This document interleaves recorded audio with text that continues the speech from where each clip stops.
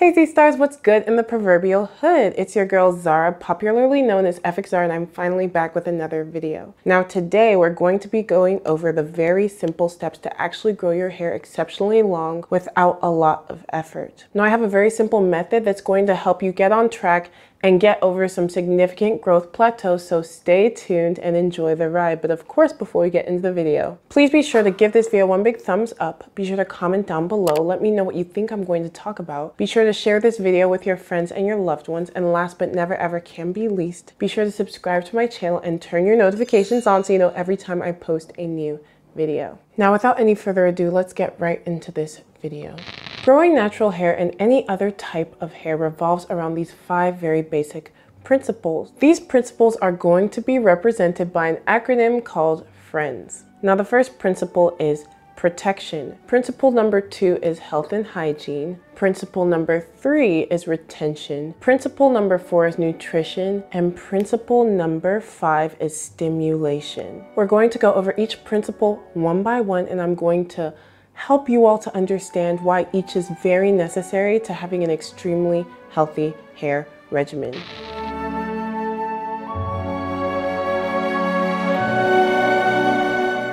This is so much more than just protective styling. Protection also means not exposing your hair to excessive manipulation, that you're not exposing your hair to too much water, which leads to a host of issues, that you're not exposing your hair to too much heat, and you're not exposing your hair to the elements unnecessarily. So that could be the sun, that could be rain, that could be snow, etc., etc., etc. The list goes on. Protective styling is a very important component of this particular part of my little formula, but it's not the end all and be all. It's not the only thing. The same way that you use sunscreen to protect the skin from the sun, there are things you can actually do to protect your hair from certain elements. I mean, there are products with SPF. Yes, your hair also needs sun protection.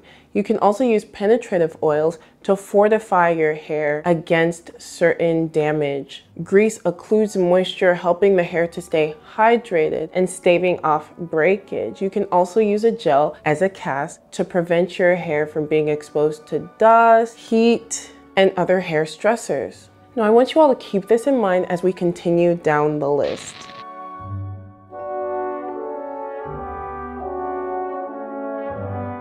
Next, we have health and hygiene. A lot of people neglect this aspect of hair care or think that they're covering it, and they're really not. Now, I talk a lot about health and hygiene of hair in my recipe Bible, and many of the recipes in that publication actually enhance the health and the quality of the scalp and the hair. It's going to be linked in the top right corner for your consumption, and it's currently 20% off. Now, why health and hygiene are important is because it ensures that your scalp is really, really, really healthy.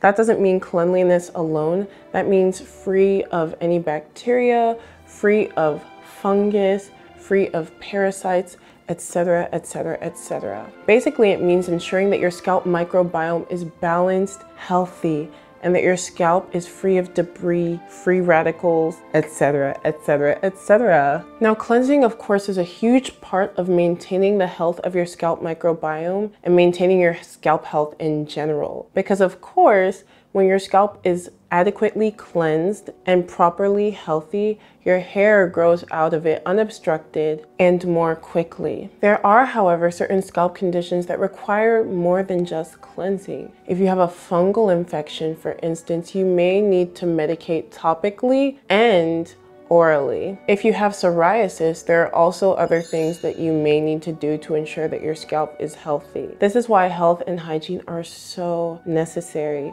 It's more than just keeping a clean scalp environment. It's also ensuring that your scalp environment is balanced pH-wise, that you don't have parasites again, you don't have fungus, and your bacteria is not imbalanced. All of these things contribute to having very, very clean, healthy hair and a clean and healthy scalp.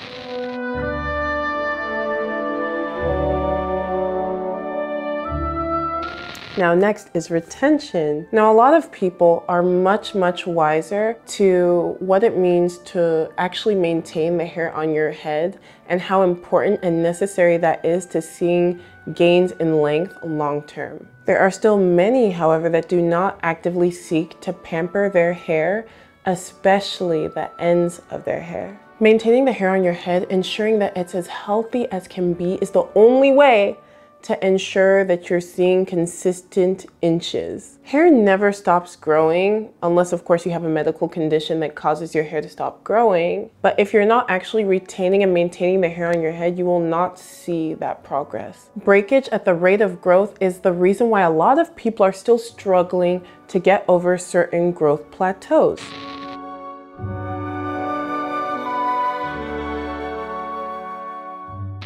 Now this is probably my favorite category, and that is nutrition. Now this is actually one of the most important components of having a healthy head of hair, of having beautiful skin, a beautiful body, of being youthful, and so much more. It is often neglected in the natural hair community. Now a lot of people do all sorts of things topically to grow their hair, but they neglect vitamins, minerals, other nutrients, whole food intake, water intake, and other things that nourish the body from the inside. A healthy diet rich in vitamins, minerals, and nutrients is the only way to ensure that the hair that grows out of your scalp is exceptionally healthy. A lot of hair growth is not optimized simply because there are a number of people eating very poor diets. Again, eating whole foods dense with nutrients and even supplementation will ensure that all of your bases are covered.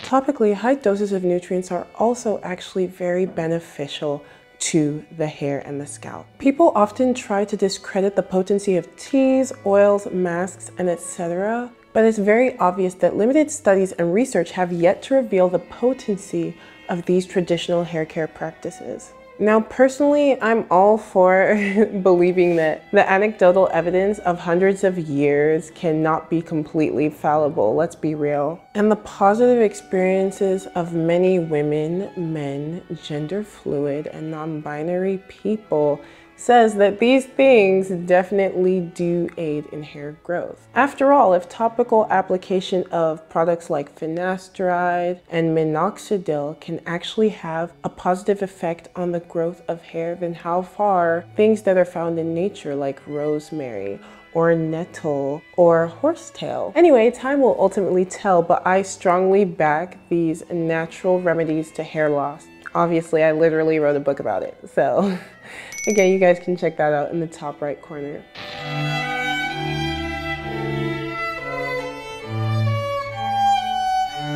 Now the last letter in our acronym is S, and that's for stimulation. Stimulation is a major key because stimulation ultimately increases blood flow to the scalp, which allows the hair follicles to be bathed in blood rich with many nutrients. When the scalp has a lot of blood flow, the follicles get a nice distribution of nutrients which enable the hair to grow more quickly. They also enable the hair to grow stronger and in a way that is more dynamic and more optimal.